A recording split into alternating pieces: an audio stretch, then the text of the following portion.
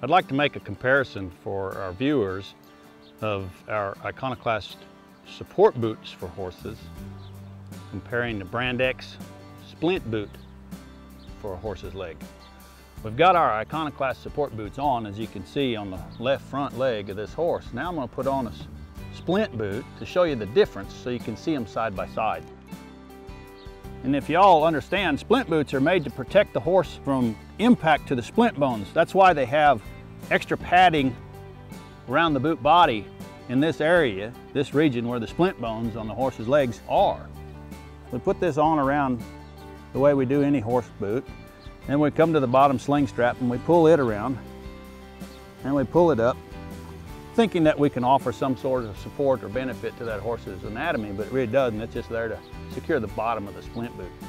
A support boot has two straps, one opposing the other, to pull up on the base of the fetlock in order to give the horse support. The splint boot has a single strap that comes around the leg and attaches back to the boot body, but it can only pull from one direction, so it can't support the sesamoidal region for the horse's leg 360 degrees. It just flat doesn't work.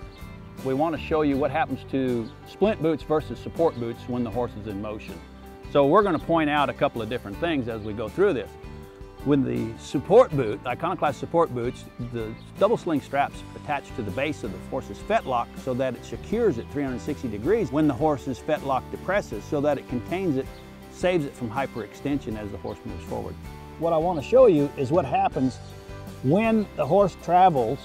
What we're going to see is that with Iconoclast boots, we have two layers of fabric from double sling straps and fabric from the boot body, which gives us actually 18 millimeters, because our boot body is 6 millimeters thick. We have 18 millimeters of neoprene rubber here supporting and stabilizing the fetlock at the base. When it travels, this material does not leave the base of the fetlock. That's something that happens with the Brand X Splint boots, because they're not support boots. They're made to protect the splint bones of a horse's leg. The support boot stays in place, does its job. There's no way dirt's going to get up underneath this material as the horse goes through his work. So it's an impossibility. It just forms fits to the horse's anatomy. And so we can't get dirt up under it like you can on a boot that'll expose the horse's fetlock during motion.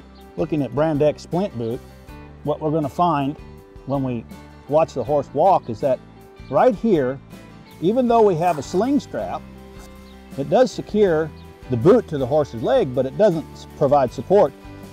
One of the obvious things that we can tell is that this strap, this sling strap to the base of this boot, is 2 millimeter neoprene, and so it can't give enough beneficial stabilization to the base of that fetlock. Even if you wanted to, it couldn't do it, because there's no real bulk to the material. There's nothing here. It's softer than a rubber band.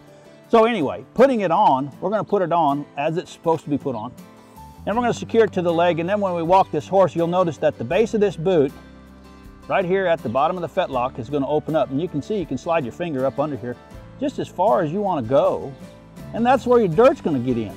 It's just going to push up in there at will, and you'll have a really dirty underside within just a few strides.